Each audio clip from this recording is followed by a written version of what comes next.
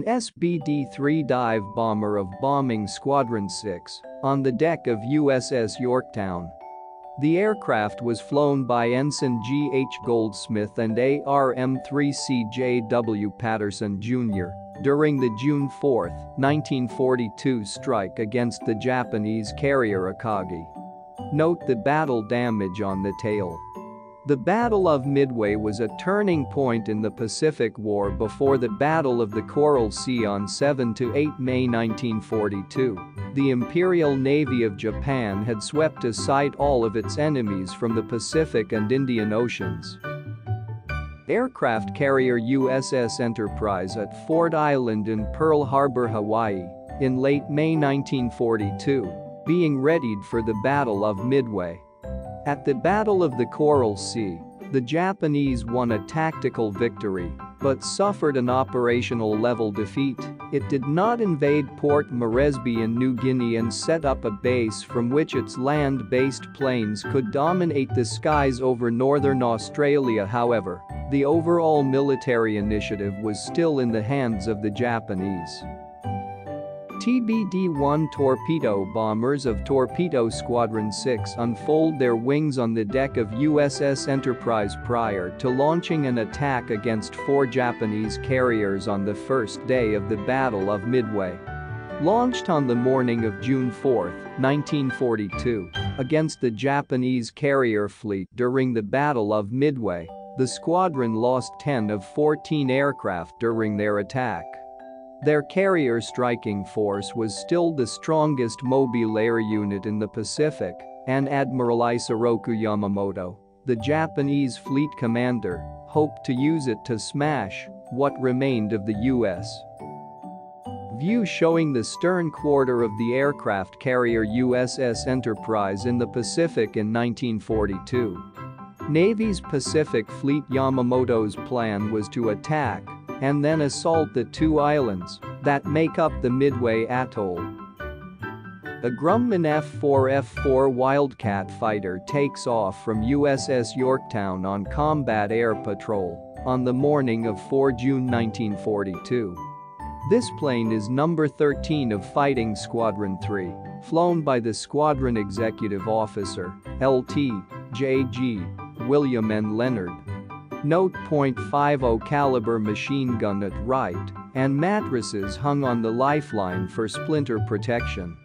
He reasoned that the Japanese carrier Hiryu maneuvers to avoid bombs dropped by Army Air Force's B-17 Flying Fortresses during the Battle of Midway on June 4, 1942. Navy could not tolerate such an operation so close to its base in Hawaii, and he believed, correctly, as it happened, that what was left of the U.S. Navy LCDR Maxwell F. Leslie, commanding officer of Bombing Squadron VB-3, ditches in the ocean next to the heavy cruiser USS Astoria after successfully attacking the Japanese carrier Soryu during the Battle of Midway on June 4, 1942. Leslie and his wingman Lt. J.G. P.A. Holmberg ditched near Astoria due to fuel exhaustion after their parent carrier USS Yorktown was under attack by Japanese planes when they returned. Leslie, Holmberg, and their gunners were rescued by one of the cruiser's whaleboats. Note one of the cruiser's Curtiss Sock Seagull floatplanes on the catapult at right. Pacific Fleet would sortie from Pearl Harbor and expose itself to the power of his carrier force and his most powerful battleships. Yamamoto wanted his carriers, led by Vice Admiral Chuchi Nagumo, to ambush any American carriers and surface ships that ventured to contest the Japanese attack and assault on Midway. Black smoke rises from a burning U.S. oil tank, set afire during a Japanese air raid on Naval Air Station Midway on Midway Atoll on June 4, 1942. American forces maintained an airstrip with dozens of aircraft stationed on the tiny island. The attack inflicted heavy damage, but the airstrip was still usable. Instead, he was ambushed by the 3 U.S. A VB-8SBD lands far off-center, flying right over the head of the landing signal officer aboard USS Hornet during the Battle of Midway on June 4, 1942. Carriers, Yorktown, Enterprise, and Hornet, that had steamed north and west from Hawaii in just one day, 4 June 1942. Admiral Nagumo lost his 4 carriers to the air units of his American opponents, while Japanese Type 97 shipboard attack aircraft from the carrier Hiryu amid heavy anti-aircraft fire during the torpedo attack on USS Yorktown in the mid-afternoon of June 4, 1942. At least 3 planes are visible, the nearest having already dropped its torpedo. The other 2 are lower and closer to the center, apparently withdrawing. Smoke on the horizon in right center is from a crashed plane. Naval forces lost only 1 carrier, Yorktown, in return. Smoke rises from the USS Yorktown after a Japanese bomber hit the aircraft carrier in the Battle of Midway on June 4, 1942. Bursts from anti-aircraft fire filled the air. Why was Midway such a critical victory? First, the fact that the U.S. seen on board USS Yorktown shortly after she was hit by 3 Japanese bombs on June 4, 1942. The dense smoke is from fires in her uptakes caused by a bomb that punctured them and knocked out her boilers. Panorama made from 2 photographs taken by photographer 2 Road-class William G. Roy from the starboard side of the flight deck, just in front of the forward 53/38 gun gallery. Man with hammer at right is probably covering a bomb entry hole in the forward elevator.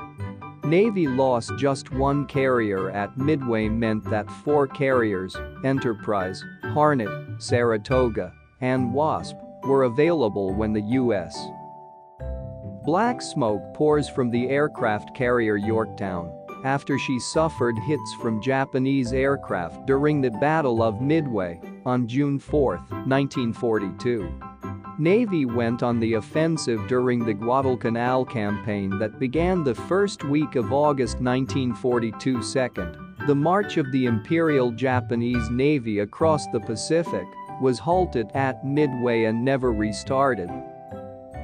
A Japanese Type 97 attack aircraft is shot down while attempting to carry out a torpedo attack on USS Yorktown during the mid-afternoon of 4 June 1942. After Midway, the Japanese would react to the Americans, and not the other way around. In the language of the Naval War College, the operational initiative had passed from the Japanese to the Americans. Navy fighters during the attack on the Japanese fleet off Midway in June of 1942. At center, a burning Japanese ship is visible.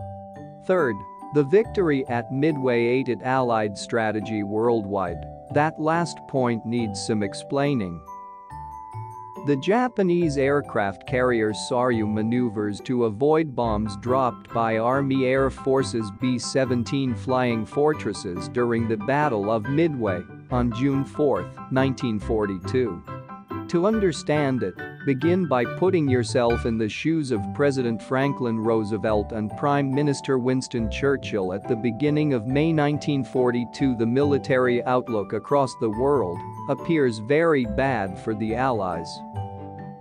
The heavily damaged, burning Japanese aircraft carrier Hiryu, photographed by a plane from the carrier Hosho shortly after sunrise on June 5, 1942.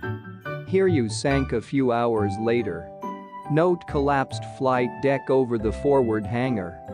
The German army is smashing a Soviet offensive to regain Kharkov and soon will begin a drive to grab the Soviet Union's oil supplies in the Caucasus. A German and Italian force in North Africa is threatening the Suez Canal. Flying dangerously close, a U.S. Navy photographer got this spectacular aerial view of a heavy Japanese cruiser of the Majima class demolished by Navy bombs in the Battle of Midway in June of 1942. Armor plate, steel decks and superstructure are a tumbled mass. The Japanese have seriously crippled the Pacific Fleet, driven Britain's Royal Navy out of the Indian Ocean, and threatened to link up with the Germans in the Middle East. If the Japanese and the Germans do link up, they will cut the British and American supply line through Iran to the Soviet Union, and they may pull the British and French colonies in the Middle East into the Axis orbit. The USS Yorktown lists heavily to port after being struck by Japanese bombers and torpedo planes in the Battle of Midway on June 4, 1942. A destroyer stands by at right to assist as a salvage crew on the flight deck tries to right the stricken aircraft carrier. If that happens, Britain may lose control of the eastern Mediterranean, and the Soviet Union may negotiate an armistice with Germany. Even worse, the Chinese, cut off from aid from the United States, may also negotiate a ceasefire with the Japanese. Crewmen of the USS Yorktown picked their way along the sloping flight deck of the aircraft carrier as the ship listed heavily, heading for damaged sections to see if they can patch up the crippled ship in June of 1942. For Churchill, there is the added and dreaded prospect that the Japanese may spark a revolt that will take India from Britain. Something has to be done to stop the Japanese and force them to focus their naval and air forces in the Pacific, away from the Indian Ocean and, possibly, the Arabian Sea. After Japanese bombers damaged the USS Yorktown, crewmen climbed down ropes and ladders to small boats that transferred them to rescue ships, including the destroyer at Wright, on June 4, 1942 in the Pacific Ocean. Later, a salvage crew returned to the abandoned ship, and as she made progress toward port, a torpedo from a Japanese submarine destroyed and sank the Yorktown. Midway saves the decision by the Americans and British to focus their major effort against Germany, and the American and British military staff are free to plan their invasion of North Africa. The United States destroyer Hamman, background, on its way to the bottom of the Pacific after having been hit by a Japanese torpedo during the Battle of Midway in June of 1942. The Hamman had been providing auxiliary power to damaged USS Yorktown while salvage operations were underway. The same attack also struck the Yorktown, which sank the following morning. Crewmen of another U.S. warship, foreground, lined the rail as their vessel stands by to rescue survivors. Navy and Marines also begin planning for an operation on Guadalcanal against the Japanese. A U.S. seaman, wounded during the Battle of Midway, is transferred from one warship to another at sea in June of 1942. As Rear Admiral Raymond Spruance, one of the Navy's carrier task force commanders at Midway, put it after the battle, "We had not been defeated by these superior Japanese forces. Midway to us at the time meant that here is where we start from. Here is where we really jump off in a hard, bitter war against the Japanese."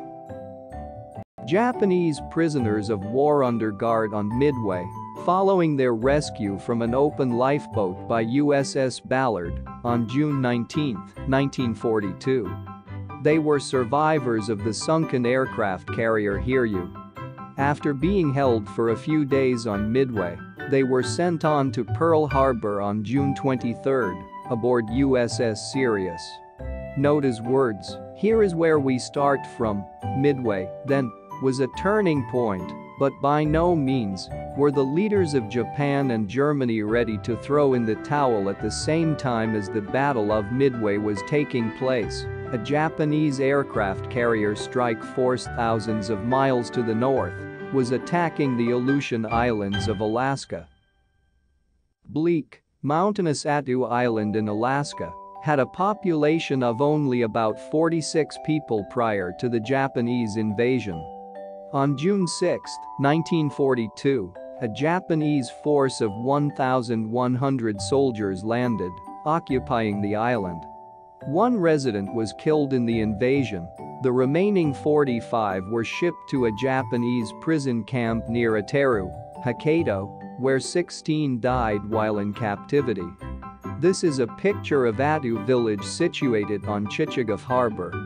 After bombing Dutch Harbor, Japanese forces seized the tiny islands of Atu and Kiska. It was the first time since the War of 1812 that American soil had been occupied by an enemy. On June 3, 1942, a Japanese aircraft carrier strike force launched air attacks over 2 days against the Dutch Harbor Naval Base and Fort Mears in Dutch Harbor, Alaska. In this photo, bombs explode in the water near Dutch Harbor during the attack on June 4, 1942. The Japanese dug in and held the islands until mid-1943. When American and Canadian forces recaptured them in brutal invasions. The campaign is known as the Forgotten Battle.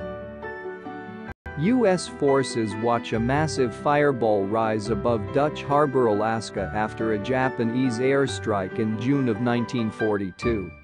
Military historians believe it was a diversionary or feint attack during the Battle of Midway, meant to draw out the U.S.